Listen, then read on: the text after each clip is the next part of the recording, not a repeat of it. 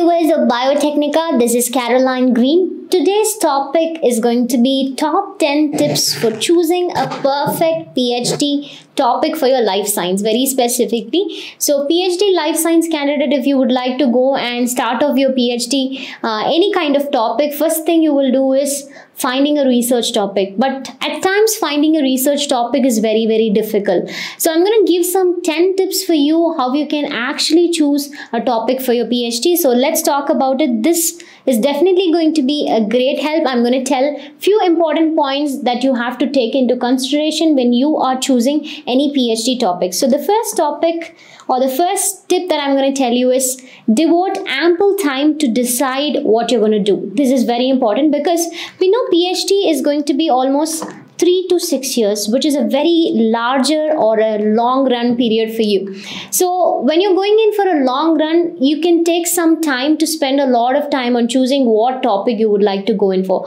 What's your area of research? What topic you would like to go for? What is the problem or what problem you're going to address? So spend or devote a lot of time, ample amount of time to decide what topic you're going to choose. That's very, very important because after choosing a topic, you should not feel like you have chosen a wrong topic. So spend a lot of time on choosing a topic and get to know during your analysis, you need to know what is the current research trends that's been going on, whether this current research trends can be a longer run or it will become a future trends later also.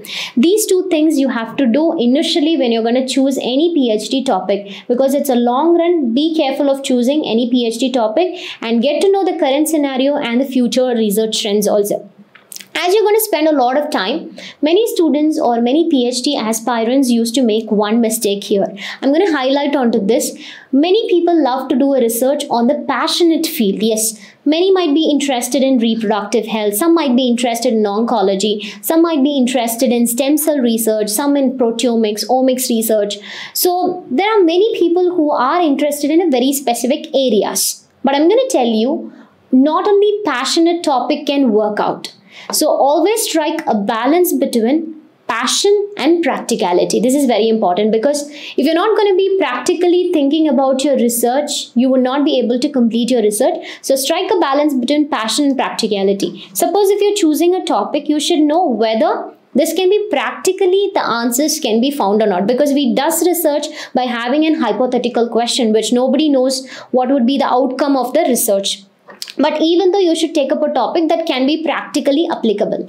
So choose a topic in the area of your interest. So how you can do that? So pick a project that pairs passion with practicality. Suppose, let me give you an example.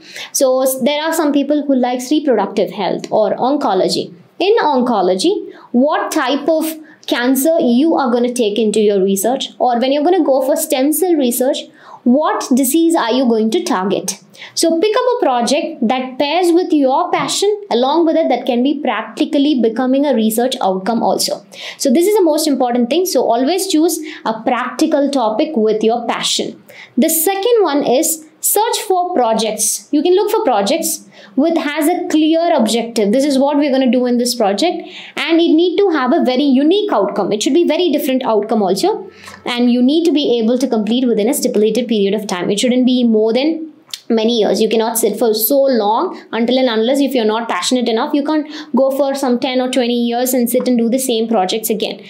And the next important thing I'm going to tell you is it's always good enough to follow your professor or your PI or your guide or your scientist advice, but make your own choices. This is very important because you're going to talk about your passion with a practicality. So you follow your advice of the professor. It's always good enough to follow the advice, but you can make your choices. So that's the most important thing when you're going to do. Just spend a lot of time on doing this analysis and choose something which you are passionate and that can become practical also. Next thing I'm going to tell you is, now you know that you are interested in cancer, but you don't know what type of topic to choose in cancer, breast cancer. What you're going to do? Investigate. How you can investigate? Suppose you might have done a project during your master's. You might have done some gene cloning, or you might have done some oncology projects, or you might have done in some other reproductive health projects, or you might have done in stem cells, or you might have done bioinformatics, or many things you might have done in your project.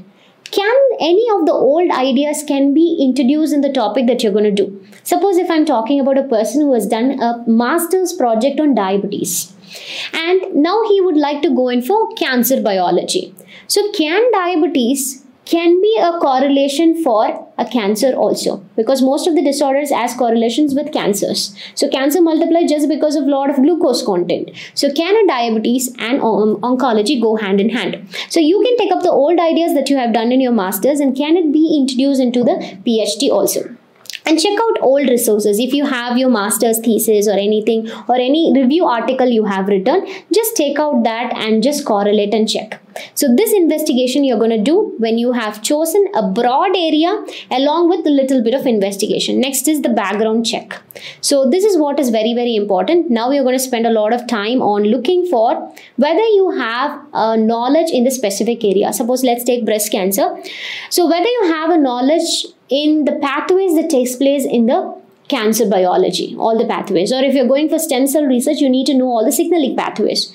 Do you know the theoretical knowledge of that specific area of interest? Or is there any technological gap that you have in the specific area of research? What are the technology you're going to use in that one? And the next is defining PhD problem. Now you're going to find out what is going to be your PhD problem.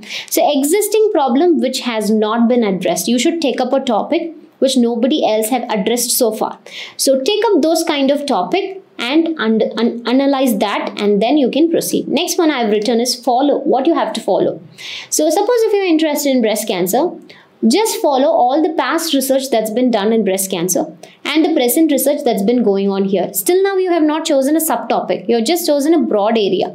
Okay. Next, what you're going to do, read a lot of dissertations and research articles. Now at this point, you'll come to a conclusion what mechanism I'm going to target in breast cancer.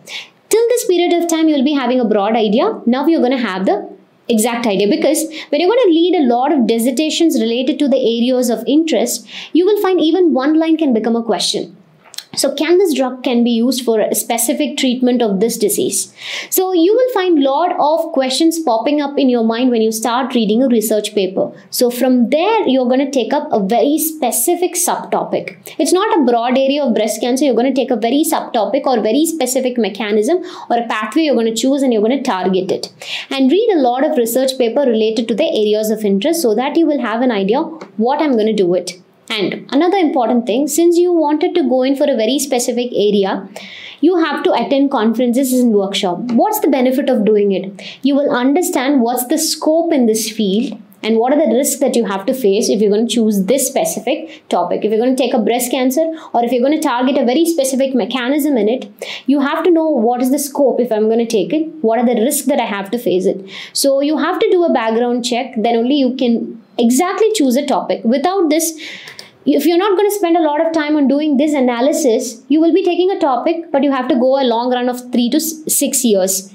So that time you cannot regret that you have chosen a bad topic. The next one is be flexible. This I'm going to tell you. Be flexible to consider several ideas. Have one question, but you can get several ideas. Suppose you can just think, yes, whether any metabolic disorder can be correlated with very specific oncology research. So focus on a key central research problem. If you're targeting on chemotherapy, that is your main purpose. But is any of the disorders causing cancer in this kind of diseases? And what type of drug that I have to use?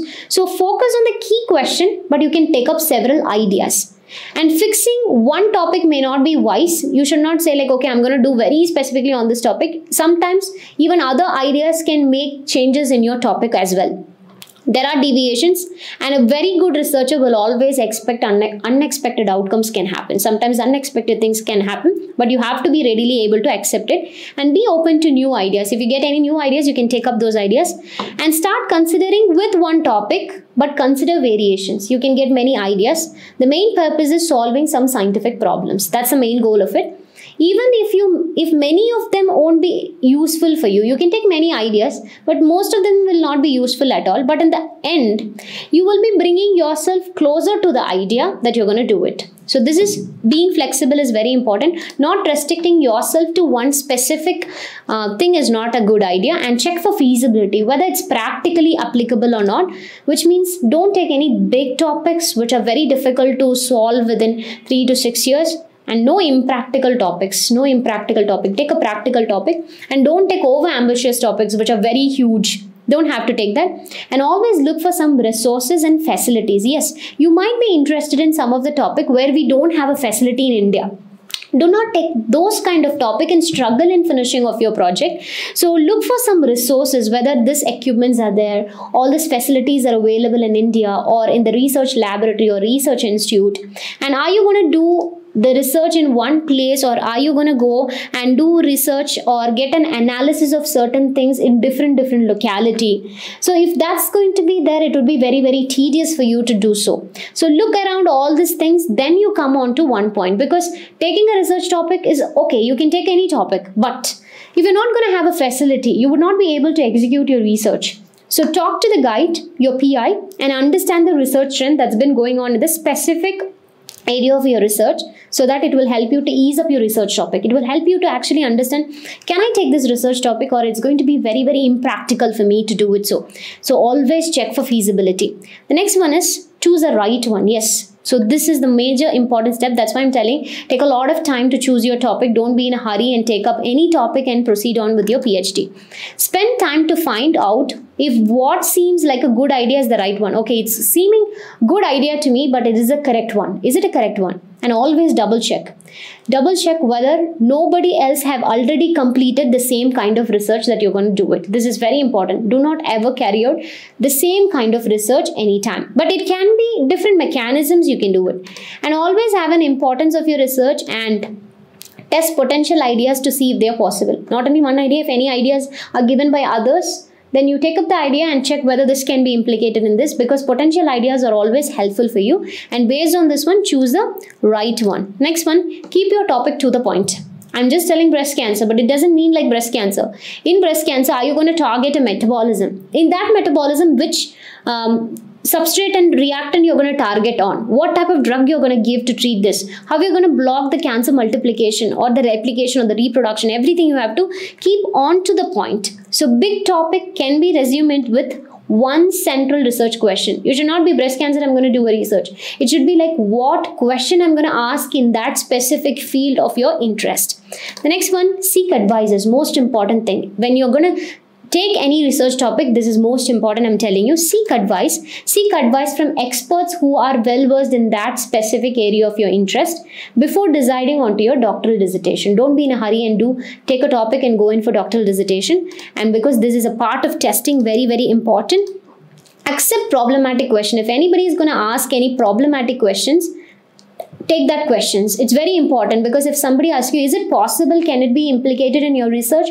Write those questions, because sometimes those questions will tell you it's not possible also. Sometimes it can work. And even that question can become your research topic also, or a hypothesis also. Regular contact with your PI advisor is very important, because he can support you out. After selecting a research topic, taking an ample amount of time, never fed up with chosen topic. If you're doing in a hurry, and if you end up with a research topic, of course you have to feel bad about it. But if you have done these many analysis, and if you have chosen a very specific research topic, you should never fed up with a chosen topic, because cards are all in your hands. Everything is in your hand. So never fed up with the chosen topic. So today I was very specifically talking about what are the tips that you have to or to consider before choosing a PhD topic for your life science. Spend a lot of time, guys, for your PhD research topic. Don't be in a hurry and take up any topic that comes in your way. And always think about not only your passion, whether it is practical, and investigate whether your master's projects can be used for the upcoming one. And always do a background check of look for certain important, whether you're good enough in the field and whether this problem has not been addressed or not, and check with past research, present research, and read a lot of dissertations and research articles and attend conferences, so that you'll get to know whether this area has scope or whether this area has risk. And then go being flexible. Have one question in mind, but always accept several ideas which is going to help you, and always take up feasible ones, no big, no impractical ones, and always look for some facilities if is it possible, and always choose the right one, and keep your topic to the point better. Always seek an advice from the expert, and never fed up with the topic if you have done these many analysis and you have taken this one. So this is all about the topic that I've been talking about today. So what is the tip that you would suggest for PhD students who are going to choose a topic? So put it in the comment section. Thank you all of you for joining.